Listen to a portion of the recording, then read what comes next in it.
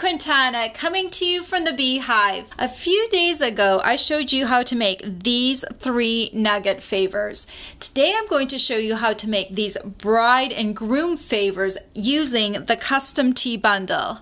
This bundle consists of the custom tee stamp set and the t-shirt builder framelits. If you purchase both of these together as a bundle, you can save 10%. These bride and groom favors are just adorable. They each hold 1 Hershey's Nugget, and they would make the perfect favors for a wedding or shower. So why don't we get started and I'll show you how to make them. To start off with, we're going to be making the wedding dress, so you'll need your simply scored scoring board and you'll need a piece of Whisper White cardstock. And I've cut this piece to 6 inches by 2 1/8 inches. I'm going to put one of the long sides up at the top of my scoring board, and I'm going to score at the 2.5 inch mark, the 3 inch mark, and the 3.5 inch mark. Then you're going to need your big shot, and I'm going to be using the magnetic platform, and I've already got one of my cutting plates down on top of it. Then we're going to take the piece of cardstock we just scored, and we're going to fold it along the middle score line.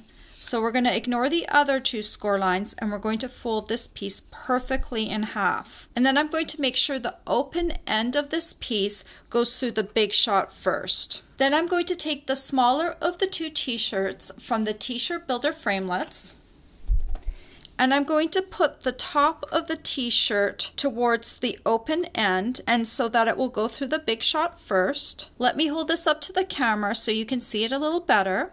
So the open end of the cardstock piece is going through first. The top of the t-shirt is going through first. Then you're just going to make sure your piece is centered and straight on the rest of the piece of cardstock. Then when you take your second plate, you're not going to put it on the normal way, covering the entire thing.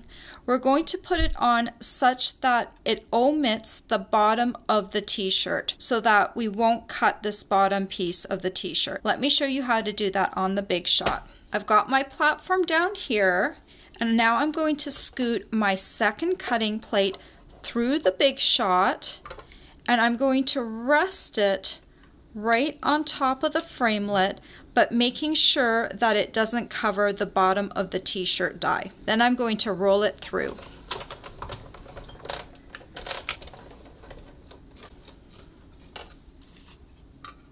And this is what it looks like. The thinlet has cut through both layers of the cardstock, and now we just need to cut it away from the piece. With this particular t-shirt, the bottom flares out, and so we're going to follow that flare to kind of create the look of a dress. So I'm just going to angle my scissors such that it meets the side on an angle, and then I'm going to go ahead and cut it.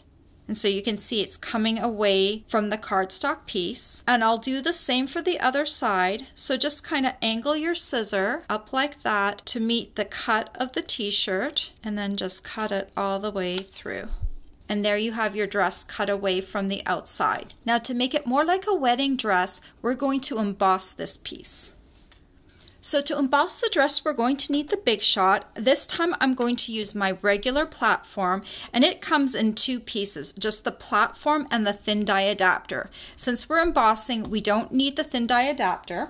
And then we're going to need one of our cutting plates down. I'm going to be using the Boho Chic embossing folder, and I'm going to take my dress and I'm going to open it up. And then we're going to put it in on the side. And it looks best if the pattern is symmetrical and is lined up. So I'm going to take one of these little V's on the side and kind of line it up so that it hits my dress at the same point on either side. Then once you like how it looks, just kind of keep a finger on it while you put it onto your platform. And notice there's just enough clearance to get it through on the side here. And then you take your second cutting plate and put it on top, and then we're just going to crank this through the big shot.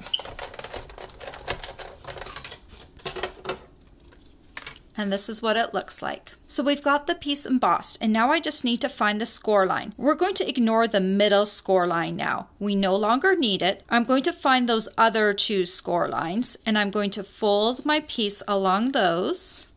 Just kind of look, they're still there below the embossing.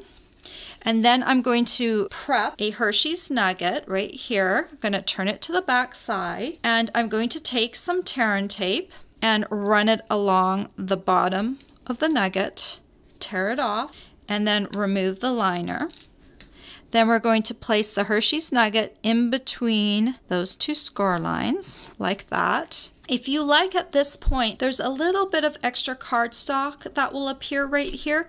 You can just trim that off with a pair of scissors, but you don't need to. It's whatever you like. And then we're going to take some Tombow, and I'm just going to put a little bit right up along the neckline, and I'm going to bring those two pieces together. Make sure they look good on both sides, and then just hold that together for a few seconds so the glue has a chance to set up.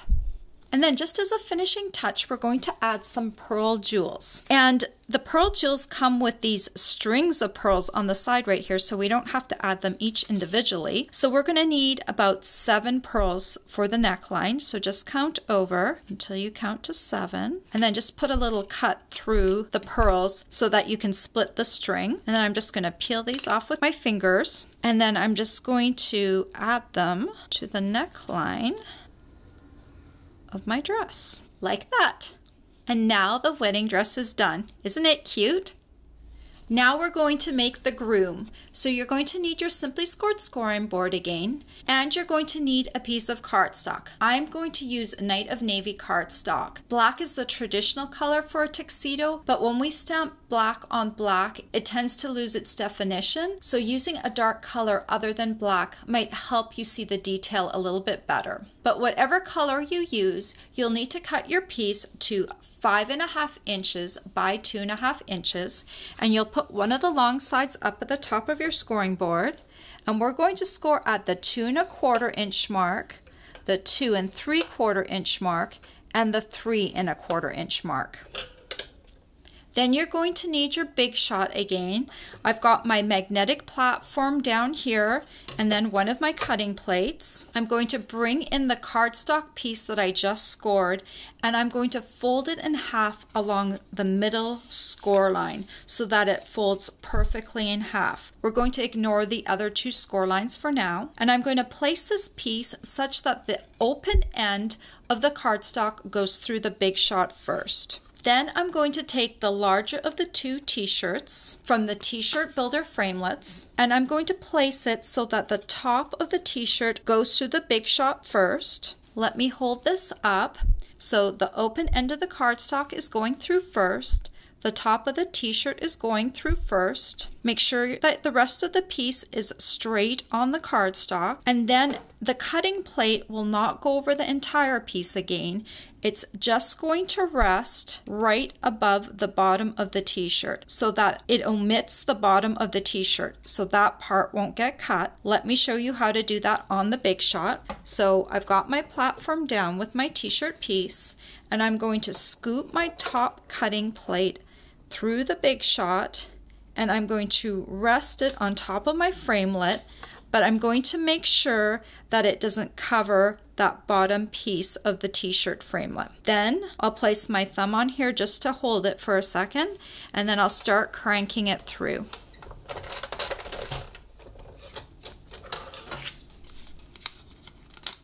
Then here's the cut piece, and it's cut through both layers of the cardstock. And now we just need to cut it away from this outer piece. This one's really simple. I'm just going to start cutting up from the bottom along the side of the t-shirt. So just make a snip going up. See how that's releasing? I'll do the same for the other side. Snip from the top. This outer piece can be thrown away, and then you're left with this piece like that. Now we need to do some stamping. So I'm going to open up this piece, and I'm going to take my Night of Navy ink pad. Then I'm going to take this stamp. It has the lapels and the front of the dress shirt, and I'm going to ink this up in my Night of Navy ink, and I'm going to stamp this just below the top of the neckline. So just make sure it's centered and stamp it just below the top, like that. And I'm just going to hold this up to the camera so you can see it better. See, it's about 1/8 of an inch below the top of the neckline. Then I'm going to switch to Smoky Slate ink, And I'm going to need a scrap piece of Whisper White cardstock. We're going to use the same stamp again, so make sure you clean it off before you stamp with it again. I'm going to ink this up on my Smoky Slate ink pad. I'm just going to stamp it down like that. Then while I have the Smoky Slate ink pad out, I'm also going to ink up this little collar stamp, and I'm going to stamp it also down on my piece. Then we need to do some die cutting.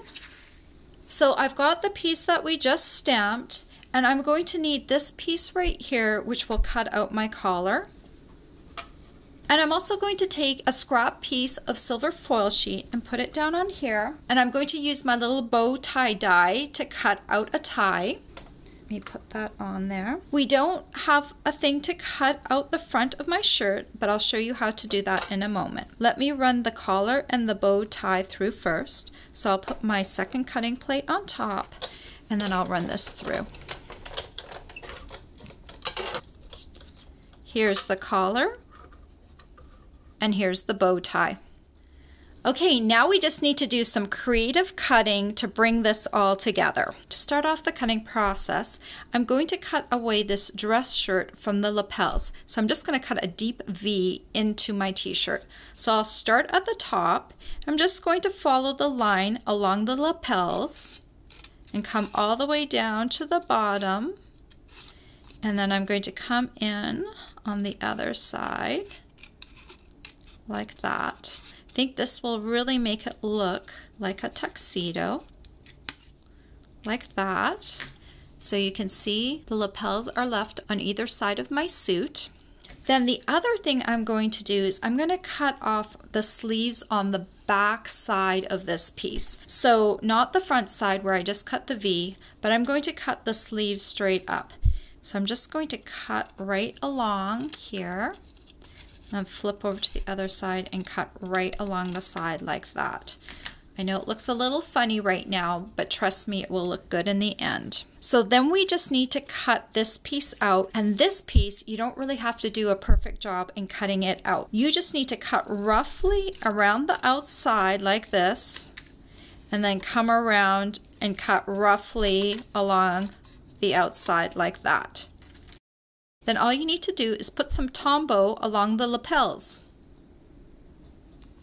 And then we're going to tuck this behind the V we just cut earlier and line this up. Take just a moment to make sure it looks good. And once that looks good, just glue it down into place. And then we can cut off the excess cardstock up at the top. I'm just going to take my scissors and just kind of round it out like that. Then we can take our little collar piece, and I'm just going to put tombow at the bottom of this collar piece, not the top, because the top is going to stick beyond the top of our t-shirt piece, so we don't want tombow up there. And then we're just going to add this to the top of the suit, like that. Then, to do the little bow tie, I'm going to do a few little folds on the bow tie to make it look a little bit more like a bow tie. I'm going to take my thumb and I'm going to cover the side of the bow and the front knot of the bow. And I'm just going to fold up, so I'm folding along what would be one side of the knot. I'm going to take my other thumb on the other side and fold up the side on the other side. I'm just going to give some definition to that knot. So can you see that? I've kind of created some creases along what would be the knot. And then I can take the sides of the bow and kind of crimp them in together like that. So I'm creating a little bit of a line down the sides. So it just gives the bow just a little bit of definition. I think you can see that right there. Then we're ready to glue it on to the front of our suit. I just need a little dot of tombow, or if you like, you can use a mini glue dot. And I'm just going to add that like that. Now originally when I made this suit, I made it just using the t-shirt die, and the t-shirt die just has short sleeves, and I just couldn't wrap my head around short sleeves for a tuxedo. So what I did was I created some little arms to go on there. Now it's a separate piece, it's not all one piece, but I think it actually looks quite good. So I'm going to show you how to extend the arms a little bit. So I'm going to make myself a little template, and it looks like this. I'm going to take a piece of cardstock for the template, and I've cut it to 1/2 inch by 1 1/4 inches. On the 1/2 inch side, I'm going to make myself a mark 1/4 of an inch over. And then on the side, I'm also going to make myself a mark 1 1/4 inch down. And then I'm going to connect those two dots with a line, like that. Then I'm going to measure 1/8 of an inch over on the bottom, put myself a little dot. Then I'm going to connect the dot on the side to the dot on the bottom. I know this is a little tedious, but once you have this, you'll be able to use this template for your other pieces. So I'm just going to draw a line up like that. So then what you need to do is you just need to cut away those lines, and that will give you the template for your extended arms. So now we need to use the template. So we need 2 pieces of Night Navy cardstock, and I've cut each of these pieces to 1/2 inch by 1 1/4 inches. And then we're just going to match up the template with our Night Navy piece. And I'm going to use a white colored pencil to just draw my lines on here. I'll do the same for the other one. Use the template to draw on there. And then we just need to cut along the template lines and do the same for the other one. Like that. So now we just need to arrange it for gluing. So I'm going to take my first piece, and I'm going to put a dot of Tombow at the top and a dot of Tombow at the bottom. This angled piece on the side is going to come straight up and down. So I'm angling it like this, and I'm going to put it on like this. So again, you can see that little side piece is going to become the arm as it comes down, and it's just going to tuck behind the suit like that. And so we'll do the same thing for the other side. Put a dot of Tombow at the top and a dot of Tombow at the bottom. This little piece right here that's angled is going to be straight up and down. So then you're just going to bring it in. We're going to just angle it like that. And now our suit has long sleeves. Yay! Now we just need to fold this piece along the other score lines. Again, we're going to ignore this middle score line. We no longer need it. So just find the other score lines and fold along those. Then you're going to grab a Hershey's Nugget, and we're going to need the bottom of it. Then you'll take some tear and tape and put a length of it along the bottom, like that. Take off the tear and tape liner.